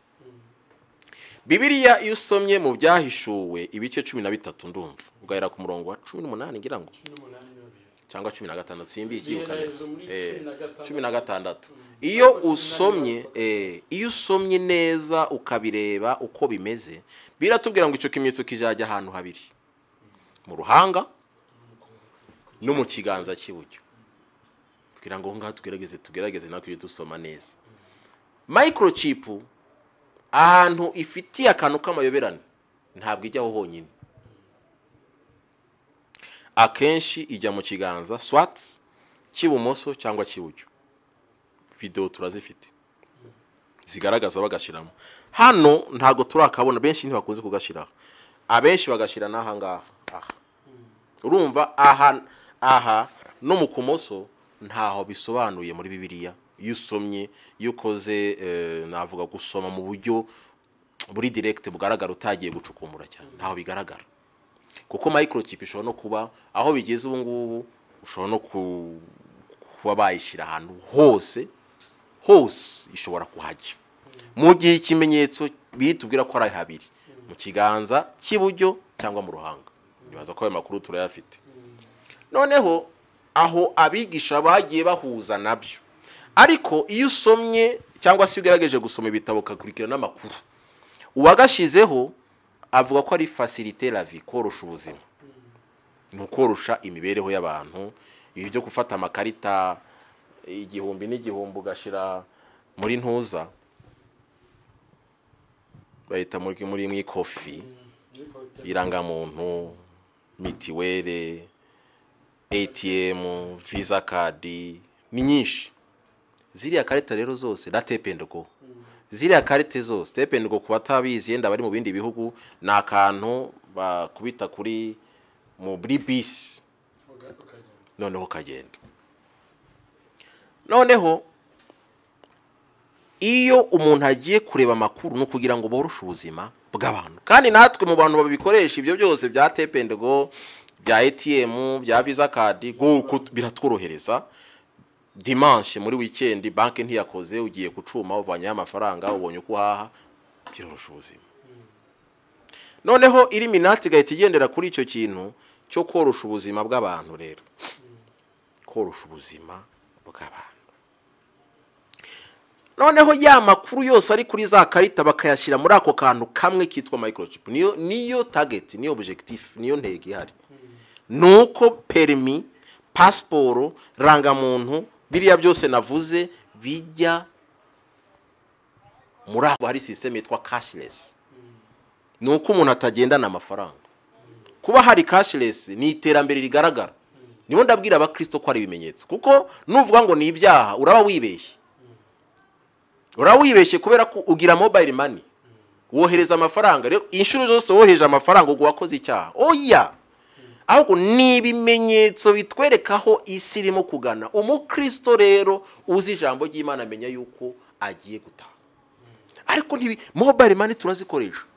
No mu minsi iza tuzajya dutanga icya 10 n'amaturo dukoresheje mobile money. Hari naho byatangiye, hari naho ngo bakoresha ibyuma, ntiwiri kujya gufata agaseke mu rusengero, ujya gufata amafaranga ukamenya aho ujya kuyashira direct mutiri uhura no mudiyakoni. Ubwo n'uruki ni ibintu byorosha ubuzima. Ariko noneho nuvuga ngo ni ibyaha simbikoreshe, wabisobanura ute? Urabisobanura ute muri icyo gihe? Ariko turi kuri microchip. Microchip ugiye kuyireba, uruhande rumwe uravuga ati okay, ni ikoranabuhanga, ariko igira izindi defo zituma giye uzayinshiramo narapfuye. Sinyemera, niyo mpamvu nkubwiye nimo ndakwereka noneho umukristo ko agomba kwitwa. Siho tugeze. Microchip igira ikintu cyitwa GPS. GPS igira kuma kitwa icyo bita global positioning system. No kuvuga nuko bamenya aho uri. Ikindi kibi cyayo nuko bashobora kukuyobora uko babishaka. Igihe uyifite, ubwenge bwawe bafite uburenganzira bwo kubuhindukiza ukamera nk'irobo. Ntago ndi bujye muri ayo makuru cyane. Ibyo bintu rero byatumye giye maze kumenya ayo makuru. Ndavuga ngewe kugira ngo uyinshiremo uzabanza unyice. Ikinagira ngo mbwira abakristo ntitwibeshe. Hano muri izi telefone tugira akantu bita SIM card. Ngira ngo kano kantu urakareba. Iyi ni SIM card. Mushatse nayita chip. Kuko iyi SIM card ifite amakuru. Hano hari amazina. Harimo ama contact. Akangaka ntagafite iyi telefone nta kimaze. Ushobora kuyikoresha yenda wireless nka creating WhatsApp, ariko WhatsApp nayi creatinze mbere, nayishizeho mbere nkoresheje kano kuko ni nimero. No kuvuga kano kantu niwo mutima wantuza ni line, bayita line. Donc ni ligne. Hakabaho nico bita motherboard muri telefone, haba ico bita carte mère. ni nayo igize telefone. Iyo motherboard idahari telefone nayo nta kimaze, ni nayo iriho amakuru yose ya telefone. Rero microchip nayo urugero ndimo ndatanga, mbwira abakristo ti mwikwibeshye, chip murazifite, murazigendana mu makofi yanyu. Chip kuko yavuze chip mu Kinyarwanda ivuga gute mane yo mwijuru? Chip ni puce mu Gifaransa, ni puce. Ni puce na akantu murabizi kuri izi carte za ATM nuko ntayifite hafi ngo nyibereke. Izi carte za ATM haba hakuma uzarebe neza kameze nkako, uzabikurikirane. Ngira ngo wayiduha kugira ngo tuyereke abadukurikirana babyumve ne umpe na tape and go kugira ngo abantu babyumve cyane. Birahari buriya no kutabireba. Noneho umpe niranga muntu y'u Rwanda nkwereke kugira ngo abakristo tube maso, twe kuyoba, tazaba dusanga twarigishije abantu bitari byo.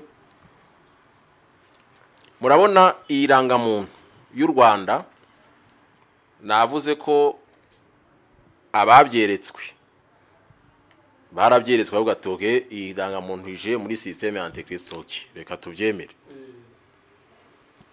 Noneho nicyo bita technology ku rwego rwo hejuru iranga muntu y'u Rwanda.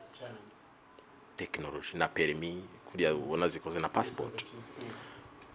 Hano murabona ko dufite amazina ya nyiranga muntu hano.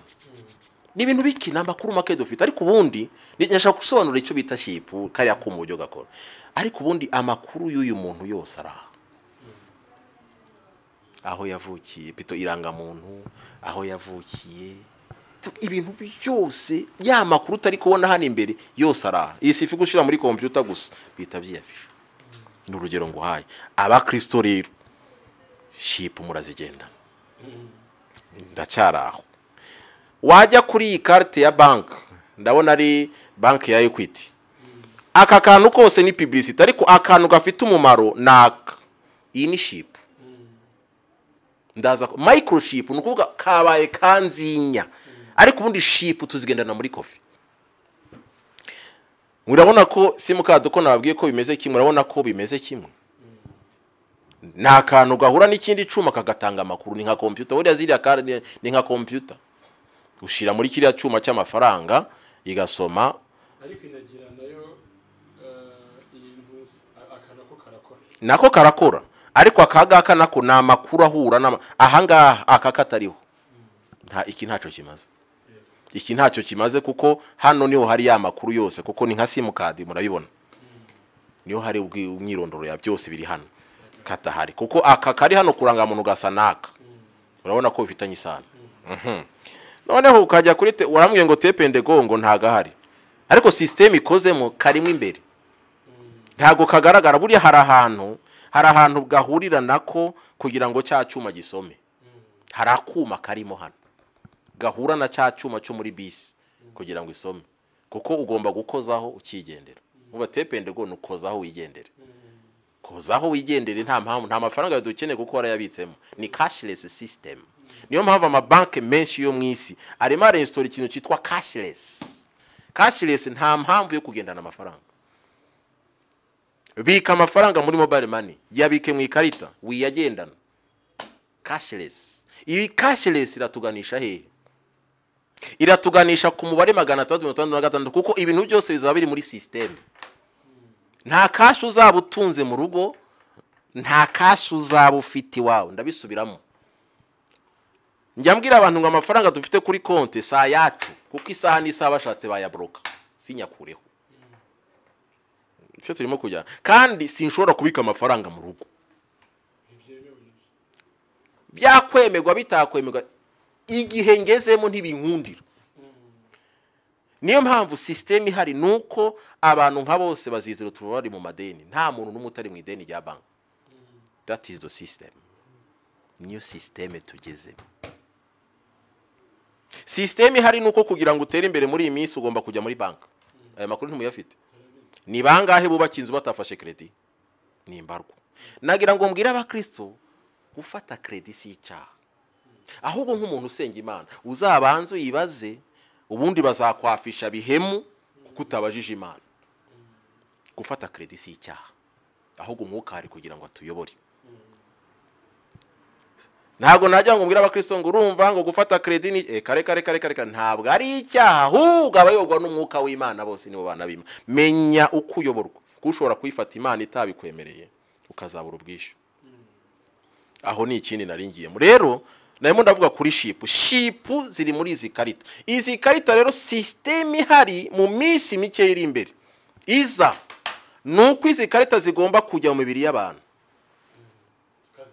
Noneho nicyo bita micro, nuko kagashipu kabaye gato bagahinduye kaba kanzinya, uri yo kuzishira mu ikofi rero zizajya mu mubiri wawe. Ndumva batukira mbo byumvishe, noneho zizajya hehe? Mu mubiri wawe uzigendane. Niyo system niho igeze. Noneho iyo babuze umubare 666, ndabivuga giye uko numva ndimo kubyumva. Bibiri wisomye neza gura ngo numubare w'iki w'umuntu. Ariko hari ahantu havuze ngo ufite ubwenge nabare. Itanga devoir ku mukristo, hari uzahasome neza. Iravuga ngo umunyabwenge rero, kandi twamenye ko umunyabwenge nubaha Imana buri. Iyo birivuze umunyabwenge n'umuntu ubaha Imana, si ufite masters cyangwa doctora. Umunyabwenge n'umuntu wibaha Imana, ni nkaho avuze ngo umunyabwenge nabare. Noneho nkuko nabivugaga, izi karita gahunda ihari nuko ututushipu tugomba kuzahinduka, cyangwa se twamaze guhindurwa micro no kuvuga na akantu gato. Iyo bavuze micro mu gifaransa cyangwa se micro mu cyongereza, no kuvuga na akantu kacishijwe kabaye kanzinya, kabaye gato. Micro ubwo nibaza ko ari ibintu byumvikana. Noneho utudushipu twose tugomba kujya mu mubiri y'abantu, tukava mu ikofi tukajya mu mubiri. Noneho umuntu ashobora kwibaza, none se kuba tuvuye mu ikofi ko nubundi natugeraga mu ikofi bibaye icyaha ko tugiye mu mubiri? Icyaha ni ikihe ko utu tuntu tugiye mu mibiri? Niyo mpamvu rimwe na rimwe dukunze kwiga tubwira abantu uti microchip ni intebe y'umubare 666. Kubera ko ugiye muri sens propre mu byumvikana, niba utu tuntu dufite mu ikofi, niba mvuga ngo ni 666 utu tuntu, no kuvuga deja ndayifite ndayigendana. Ariko ntituranja mu mubiri. Ariko kuba turi mu ikofi ubwatwo, niba ari two nita umubare, ubwo umubare ndawugendana nanjye ndawufite.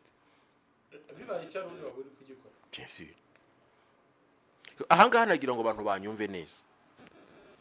Microchip rero aka kantu kanzinya kagomba kuzajya mu mibiri y'abantu. Ndetse twumvishe n'itangazo byanyuze ku mbuga za WhatsApp cyane ngo Perezida wa Amerika kiri Obama ngo yashize itegeko yuko kugira ngo umuntu wese yivuze agomba kuba afite microchip. Ayo makuru yatugezeho turayazi ko nta muntu ushobora kwivuza atarimo, kuko no kuvuga yuko bya bindi twakoreshaga fishi kwa muganga. Urabizi ko mu bitaro cyangwa se mu ma dispensaire, mu centre de santé, uragenda bakaguha fishi. Iyo fishi bakuzuza docteur umuntu dusanze wasubirayo bakajya gushaka ya fishi wivurijeho. Ibyo bintu rero mu minsi mike cyane, ndetse hamwe namwe byatangiye kuvaho. Si system ya microchip nduva nk'abajya kwivuza bitaro bikomeye byo muri Kigali biba biri informatize. Hari nageze kuri CHIK ejo bundi narwaje umwana, bampa ubu ngubu umwana wanjye afite ikarita yo kwivurizaho yo muri Rwa Faisal, yo muri CHIK. Nukuvuga ntabwo nkeneye ya fishi yasimbuwe ni karita iriho amazina y'umwana, iriho na kode. Iyo karita nasubira kurwara nkajya muri CHIK niyo nzagaragaza, ni nayo fishi. Nukuvuga bahita bashira muri sizo bakamenya ati wa mwana dararara yari yagwaye. N'urugero ntanze. Ariko noneho muri Amerika ho nuko iyo karita itabi karita, ahubwo kaba kagashipu kajya mu mubiri. Ntanze urugero rworoshe, murabizi ko munasigaye ajya guhaha afite ikarita muri za alimentation zikomeye.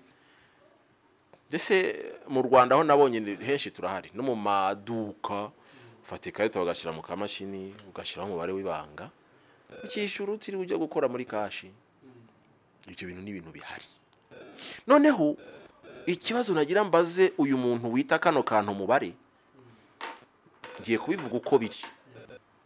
muri icyo gihe no kuvuga uwo mubare arimo kuvuga yuko akari umubare bisobanuye ko umubare ugendana mu ikofi nubwo utaramujya hehe mu mubiri, ariko ntabwo ari ko biri. Aka kantu mureba ni intebe y'umubare, kuko iyo bavuze umubare nagerageze gusoma neza, nagira ngo se nk'usoma aya magambo kugira ngo abantu bayumve, nagerageje gusoma neza.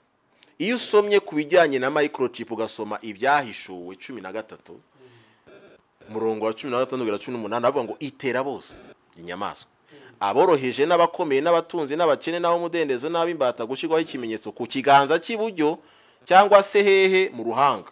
No kuvuga ku kiganza cy'iburyo cyangwa mu ruhanga. Niko bimeze.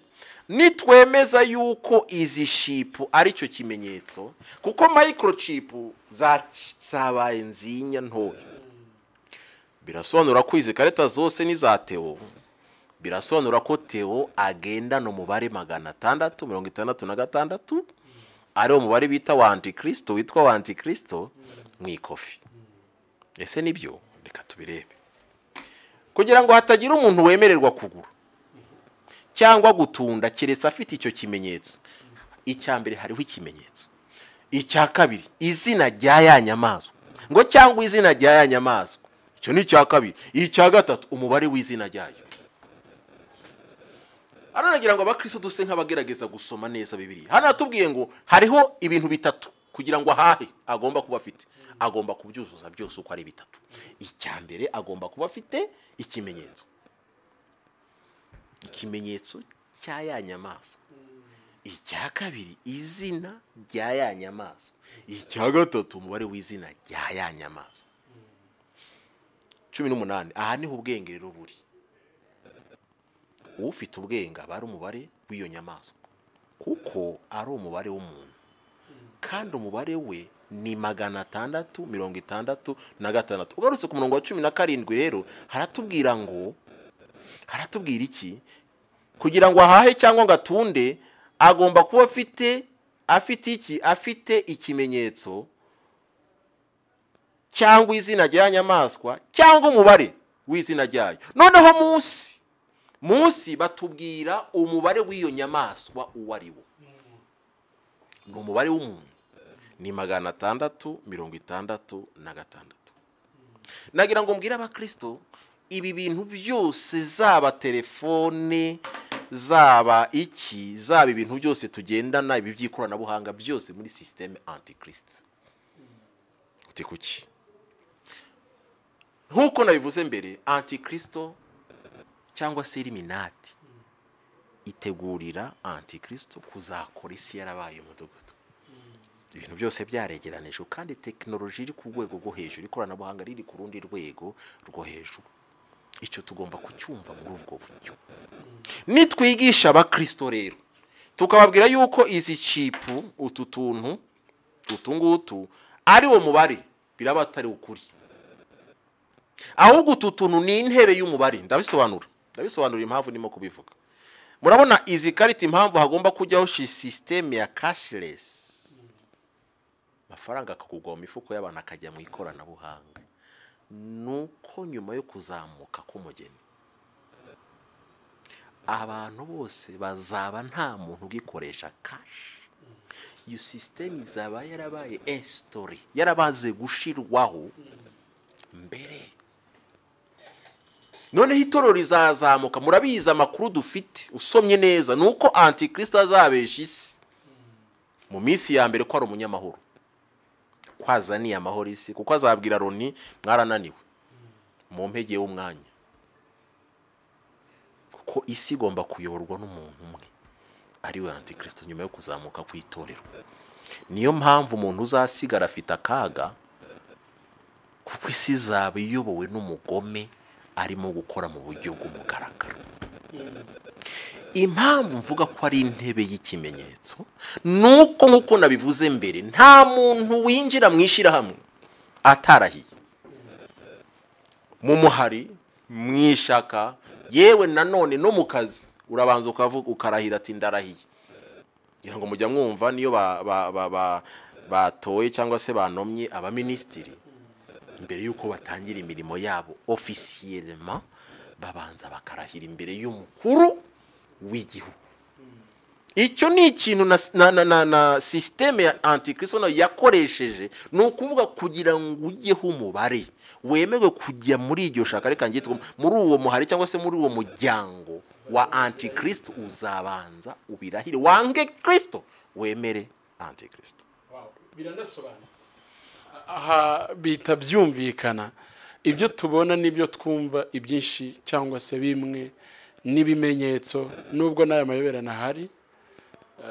Ubwo wenda umuntu igisigaye nuko yakwabaza se hari abamaze kumuyoboka, ubwo wenda cyazaba ikindi kiganiro, ariko muri cyagiye bwo bizajya bisaba ko umuntu abirahirira akabyiyemerera yuko abaye umwantikristo nawe. Hanyuma turagira ngo none uyu munsi abakristo babana n'ibyo bintu byose tubonye gute? Nagira ngo se nkubanza gusoza hano kugira ngo abantu batabitwara nabi, nari mvuze ngo izi chip cyangwa se microchip abantu bari gushira mu mibiri, ndetse ndanasobanuriye n'impamvu abakristo batagomba kwemera kugashyirwamo, kuko nagira ngo mbivuge, ariko nabanje kubisobanura neza. Mbanze ndanasobanuriye n'impamvu abakristo batagomba kwemera izi microchip. Murabona nkuko nabisobanuraga ku bijyanye n'aya makarita, nkabivuga nkagaragaza ko bigomba kujya mu mibiri y'abantu. Mu gihe cya cashless, itorero rimaze kugenda antikristo agomba gukora ku mugaragaro. Izi karita utemeye gushyirwaho ikimenyetso cya antikristo, kuko hari ikimenyetso cya antikristo, hakaba n'izina rya ya nyamaswa, hakaba n'umubare w'izina ryayo. Hari ikimenyetso cya antikristo, hari n'umubare. Rero uwo mubare ngiye nasanze, ndivugira gihe nasanze ari code, ni password. Niba giyewe mfite ikarita ya Equity ni urugero, ntabwo nzabasha gukura amafaranga ariho ntafite password. Muri icyo gihe niyo mpamvu navuze ijambo mbere, ariko benshi ngira ntibabyumvise. Amafaranga ufite kuri konti buriya saa yawe. Niyo mpamvu ku muntu w'umukristo agomba kumenya ibi. Nyuma yo kuzamuka kw'itorero, isi zahura n'akaga gakomeye cyane, kubera ko niba ntemeye ikimenyetso, muri make n'umubare sinawemeye. Sinzi ko turimo kubyumva. Sinemeye n'umubare, ubwo no kuvuga yuko nta access, sinzemerwa gutunda, sinzajya no guha. Niyo mpamvu amasoko yose yubakwa muri iki gihe cy'imeruka agomba kubakwa akinze. Nicyo bita amasoko agezwe, agomba kuba akinze. Uko mbibona mu buryo bw'umwuka, nuko murabona mu bihugu byinshi, duhereye na hano mu Rwanda turi, niba winjiye nko muri nyubako turimo, ugomba kunyura muri kiriya cumu bagasaka, bayita ngo ni detecteur de métaux. Bagomba gusaka bakamenya ko nta kintu kibi ufite. Muri iki gihe cy'inyuma y'umugeni gutaha, kugira ngo ujye mu isoko ubashe guhaha, ntibizagukundira kuko izi kate yawe izaba iri bloke, uzicwa n'inzara. Izaba iri bloke kuko wanze umubare. Donc wanze ikimenyetso, ubwo automatically nta mubare, nta password. Wanze ikimenyetso, nta password yo guhaha ushobora kubona, kuko bazabibloka, kuko ni technology, ni ikoranabuhanga. Nubwo ntuzabaho, ntushobora kubaho, n'umwana wawe ntaziga, kuko inyuma yo kuzamuka k'umugeni ubuzima buzakomeza. Abakristo ubuzima buzakomeza, ariko ubwoba mfite ku banyamahanga agakiza ni none, kuko bitubwira ngo agakiza kazimukira kajye mu Bisirayeli. Ubwo rero kuri icyo nagira ngo ngisobanure, yenda wasuramo ikibazo warumbajije kugira ngo narimbajije ni umukristo arabana n'ibi bimenyetso byose gute kugira ngo akomeze kuba umukristo. Imana iguhe umugisha. Umukristo uburyo agomba kubana n'ibimenyetso ni ibintu byoroshe. Reka nse nkuhera kuri izi telefone izi tugendana. Tugiramo za WhatsApp, tugiramo za Twitter, tugiraho za YouTube n'ama application kandi afasha umuntu. WhatsApp tuba ku mbuga yewe z'amakwe, imbuga z'ijambo ry'Imana aho duhurira, donc nukuvuga tuba mu bintu byinshi, dufite imbuga nyinshi tubaho kandi zitwubaka, tutibagiwe ko hari n'imbuga zisenya. Nagira ngo nsomere abakristo amagambo Yesu ubwe yabwiye intumwa ndetse anatubwira natwe. Iyo usomye mu butumwa bwiza bwa Yesu Kristo nk'uko bwanditswe na Luka, niyo magambo nagira ngo nse nk'usoma ibice 12 umurongo wa 54 kugeza 57. Urambaje uti umukristo yabana nabyo ati 5:4 Yesu yaravuze ngo nuko abwira abateraniye aho nabo ati iyo mubonye igicu kivuye iburengerazuba uwo mwanya muravuga ngo imvura iragwa kandi niko biba. 55:5 niyo mubonye umuyaga uturutse ikusi muravuga ngo haraba ubushyuhe kandi niko biba. 5:6 mwandyajya mwe ko muzi kugenzura isi n'ijuru. Noneho niki kibabuza kugenzura iby'iki gihe? Niki kitubuza kugenzura iby'iki gihe? Turaze kugenzura tuti okay dufite meteo hano mu Rwanda. Nasomye amakuru uyu munsi ni 28 nayasomye neza batubwiye ngo imvura iri bugwe kandi yaguye. Ibyo turazi kubigenzura, ariko umwuka wera arimo kubazwa n'ukuntu tutabasha kugenzura iby'iki gihe. Kuko tugenzura ibyo byose tutabasha kubigenzura iby'iki gihe. 5:7 ngo kandi namwe ubwanyu rero niki kibabuza guhitamo ibitunganye? Niki kibabuza guhitamo ibitunganye namwe? Niba dufite izi telefone, niba dufite ibindi bintu byose, nahacu ho kumenya guhitamo ndahitamo iki, umwanya ndi busuje kuri WhatsApp n'uyu, WhatsApp ndayifatira uyu mwanya, YouTube ndareba mwiki, ndareba uruhe rubuga, niheca ndi burebe, niheca n'inyubaka. Ni wowe umukristo ugomba kugenzura iby'igihe urimo. Niyo mpamvu Imana iduha umwuka wera nukugira ngo twemwemerera tuyobora kubwira ati hano ntugeyo. Ndaguha urugero, muri minsi hari ibintu byadutse by'umupira w'amaguru bikunzwe cyane, byimuye n'Imana mu mitima y'abantu ku buryo n'umuntu ashobora kujya muri korali arimo kumva match ya Rayon Sport na APR. Imana yaguhaye ubwenge, Imana yaguhaye agakiza, nahawe kuvuga uti ndahita mwiki kinyubaka niki, kuko Paulo yigeze avuga amagambo akomera avuga ngo byose niyo mpamvu biragoye kwigisha umuntu ngo iki ni icyaha, ngo iki si icyaha, ngo iki ni icyaha, iki si icyaha. Biranagoye. Ntago wakwereka umuntu ati kujya kuri match ni icyaha, wamwereka wabihera he? Ariko ku muntu ufite umwuka w'Imana, kuko ntaho uzasoma ibiri kubira ngo kujya kuri match ya Rayon Sport na APR ni icyaha, wabikora hese ntabyo. Ariko bisaba yuko umuntu agenzura igihe harimo akavuga ati genda hise mwiki, ndakora iki ningikora ubugingo bwanjye ntacyo buri bubi. No kuvuga ni wowe ugomba ubwawe guhitamo kuri 57 hano 5:7 kandi namwe bwa niki kiboza guhitamo ibitunganye? Niki kikubuza se? Niko Yesu akubaza. Mu Kristo twumva niki kikubuza muri telefone yawe guhitamo ibyo ukwiye kureba n'ibyo utakwiye kureba? Niki kikubuza muri televiziyo kureba ibikwiriye n'ibidakwiye? Niki kikubuza guhitamo ibitunganye? Niko Yesu atubaza. Aya ni amagambo y'umwami wacu Yesu Kristo ubwe. Niyo mpamvu utajya aho ngaho ngo ugende ushinje ngo telefone ngo Samsung ngo ni ibyaha, ngo ni ibya Antikristo. Ntabwo ari ibya Antikristo. Ku ruhande rumwe wavuga ati ni system, kuko hari icyo bita system. Ariko ibintu tushobora kwibyaza n'abantu benshi bakijijwe kubera YouTube. N'abantu benshi barimo gukizwa kubera zaburi nshya. None se uraza gushinja kandi yabirebeye muri telefone. Iyi telefone yarebeyemo zaburi ijambo ry'Imana aravuga ati mwami Yesu mbabarira ndakwemeye. Iyi telefone uzahita ibyaha ute? Nagira ngo abakristo tugerageze tumenye ijambo ry'Imana. Cyo ni icya tumenye n'igihe tugezemo, tumenye n'ibyo duhitamo.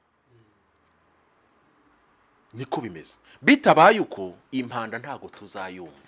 Kuko ibimenyetso, hari icyo bita ibimenyetso byerekana kugaruka kwa Yesu Kristo, hakaba n'ibindi byitwa ibyashyizweho na Antikristo kugira ngo arangaze umugeni. Utazanasoma muri Bibiliya nk'ibyaha, nta naho uzabibona. Nta hantu uzabona ko gufana umupira w'amaguru ari icyaha. Ntabwo uzabibona. Nta hantu uzabona yuko ariko ni ibintu nkuko kuvuga ati okay Manchester United ni amashitani y'umutuku. Ubu se ninjya kwicara imbere y'amashitani y'umutuku, umwuka w'Imana ari bunyishimire?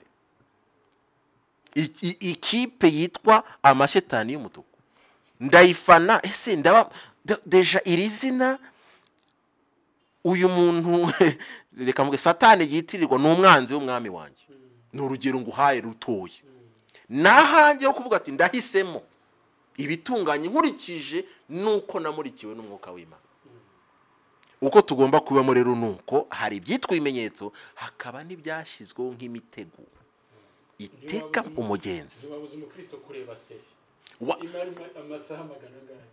urumva ariko kubera ko umwuka je nayihanye guteze naziretse gute nuko nasenze Imana ikansanya ikanyereka n'ubibwazo n'ahantu bigenda binkamura mu buryo bw'umwuka ndazireka nigiyewe ngomba guhitamo ibitunganye niko bimeze niyo mpamvu iyo tuvuga ibi bintu ntago tubivuga dusa nkaho tukwereka turabivuga noneho umwuka kwa kukwereka seri ububi bwabyo umwuka akagusanga akakwereka ati uzi ko ari byo wagera mu mupira ukavuga uzi ko nari naratwawe ntanagisenga ndota umupira gusa donc urumva nuko abakristo muri ibihe turimo bamenye uko babyitwaramo kuko abantu benshi turasanga turirimba ibimenyetso ariko ugasanga ibyaha byaratwokamye noneho icyo twakagombye kubanza si cyo turimo kubanza ariko turahanga twigisha abantu ibintu bitabageza ku bugingo kandi hari ibindi bintu birimo gukamura abakristo byabarangije byabatwaye ahubwo tukarenga ibyo tukajya kubigisha ngo urumva ngo irangamuntu y'u Rwanda ngo kuyifata ni antikristo ni icyaha cyahe rero nagira ngo abakristo tugerageze tube maso twirinde ubuyobe kuko umuntu ashobora kuyoba yibwira ko ari umunyamwuka ariko akayoba ntago wajya kubuza abantu gufata mituweli urabuza umuntu gufata mituweli ngo ni antikristo gute rero ntago nabitinda hibyo icyo nagira ngo mbwira abakristo muri ibi bihe bikomeye ni ibihe antikristo arimo gukora mu buryo bw'amayoberane ni ibihe biyoberanye iyo bavuze amayoberane ukuvuga ikintu cyiza cyambaye umweru kandi mo imbere ari umukara nicyo cyitwa amayoberane ni ukuvuga cyambaye umweru ntushobora kuza nambaye yenda hano iri ko turayibona uko risa ariko urabona ko imbere hari ishati iyo rero nayifunze ntushobora kumenya ko ikintu kirimo ari umukara ni ukuvuga kugira ngo detect ikintu cyaje cyihishe inyuma y'icyaje nta kundi babidetekta usibye gusenga Imana icyo ni icyambere usibye kuba ufite ijambo ry'Imana ryuzuye muri wowe ariko satani ikintu arimo guheraho ni ukutwima ya myanya yo gusoma ijambo ry'Imana ni ukutwima ya myanya yo kubana n'Imana kuko azi neza ko aho ngaho niho dukura ihishurirwa ry'ibi bintu byose biyoberanye kuko ikintu kiyoberanye kugira ngo uzakidetekte ntabwo kidetekta mu buryo nk'umuntu uvuge ngo niyo mpamvu yavuze ngo ufite ubwenge nabare ntabwo ari umuntu wese wapfa kudetekta ngo avuge ngo je vais détecter ndabidetekta uku nguku mu bwenge bwanjye nize mu ishuri mfite masters hari ibintu detekta ari uko umwuka wera yagusanze akagusobanurira kuko nk'urugero niba Illuminati yamaze kugera mu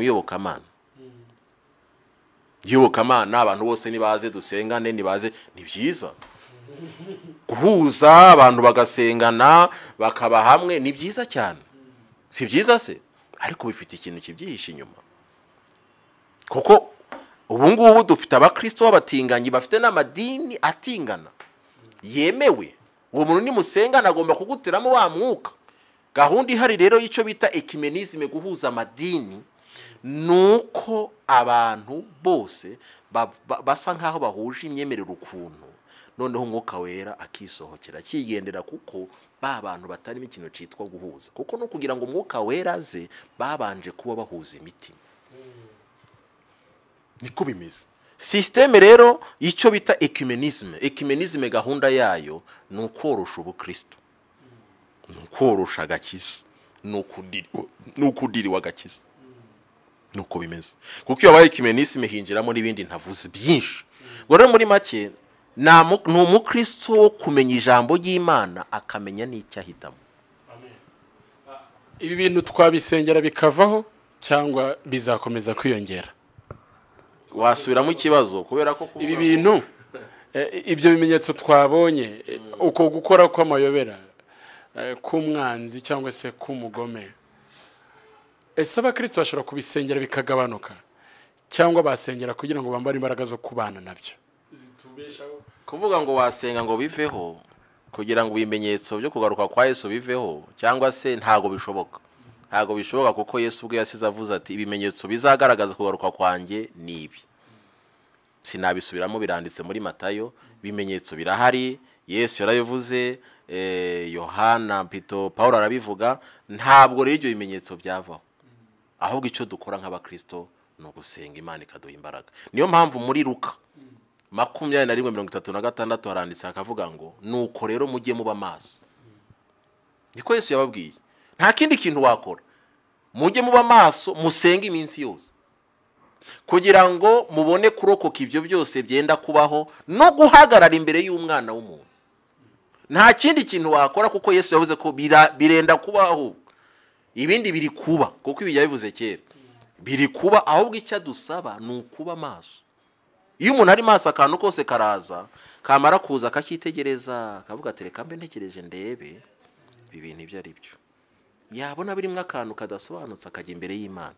Ari navuga ngo usenge iminsi yose ati Mana ko tubona ibi bintu bije n'ibiki, batubwira ibyo ari byo, se tubijyemo cyangwa tubireke. Urumva ni muri urwo rwego, nta kindi wakora usibye gusaba imbaraga kugira ngo Imana iturenganye ibi bihe tuzagere mu ijuru, ngo mubone kurokoka ibyo byose byenda kubaho no guhagarara imbere y'umwana w'umuntu mudatsinzwe. Imana itugirire neza. Amen. Turabashimiye cyane, dushimiye ikiganiro cyiza mudoha kirimo byinshi abantu bakwibaza. Dutekereza ko abantu nibagira amakomantere ibyo bifuza kumenya baraza kwitwandikira hasi. Abantu bazibaza ibintu byinshi, bashobora kuguhamagara, bashobora kwibaza reference. Turagira ngo musoze mutanga reference ndetse na contact niba hari ibyo abantu bashaka kubabaza by'umwihariko babaza, ariko ibindi mwabibaza muri comment, tuzongera tugirana ikindi kiganiro bitewe n'ibyo mwatubwiye n'ibyo mwabajije, hanyuma tuze no gusoza mu dusengera. Murakoze cyane. Contact ndumva ziroroshye, ni akamenyetso ko guteranya 250 788 806 no muri comment ndumva tuzagerageza, ngira ngo muzagerageza gushiramo izo nimero. Ikindi ubutumwa bwuzuye mushobora kubusanga kuri channel yacu ya YouTube yitwa Ibihe TV. Ibihe TV niko yitwa, muzasangaho ibice byinshi bivuga mu buryo bwimbitse, kuko n'ubundi kiganiro dukoze hari byinshi twakagombye kuvuga ariko kubw'umwanya ntibyakunze. Ariko muzagerageza muduhamagare cyangwa se musura urwo rubuga Ibihe TV kuri channel ya YouTube. Imana duhana umugisha, reka dusenge Imana. Nta kindi twakora rero usibye kuba maso no gusenga kugira ngo tubone kuzarokoka ibyo byose. Imana duhana umugisha. Mana turagushimiye kuko uri Imana yacu, ntacyo twabasha gukora kugira ngo ibimenyetso wasize uvuze biveho, ariko icyo watubwiye gukora no kuba maso ndetse no gusenga iminsi yose kugira ngo turusheho kwambara imbaraga zo kurengana ibi bihe no kurokoka ibyenda kubaho ndetse n'ibiri kubaho muri iyi minsi. Urakoze rero Uwiteka, habwa icyubahiro kuko wabanye natwe muri iki kiganiro. Ntago twabashije kuvuga byose, ndetse ijambo riratubwira ngo nta nubwo tuzi byose ahubwo tuza agace. Niyo mpamvu rero dusenze kugira ngo umuntu wese wakuriye ikiganiro muhe gusobanukirwa kandi umuhe kwitegura kugaruka kwawe. Twese turusheho kuba maso kuko tuzi neza kuri bugufi kuza gutwara umugeni. Komeza ubane natwe, tugirire neza kandi ukomeze kuturinda mu izina rya Kristo Yesu. Amen. Ibihe byiza kuri mwebwe mwese mukomeje kurikirana Ibihe TV. Tubibutse ko niba utarakanda ku ijambo subscribe ugomba kurikanda, ukibuka no kanda kunzogera iri imbere y'iryo jambo subscribe, ndetse no gusangiza abandi byigisho tubashiriraho buri munsi. Ukibuka no kutwandikira kuri nimero ya WhatsApp uri kubona kuri ekara yawe.